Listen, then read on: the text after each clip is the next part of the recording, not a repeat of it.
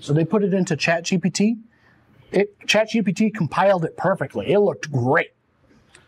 About 2 months later, on the other side of the world, someone else outside of the company put in a prompt and received this same document back from ChatGPT.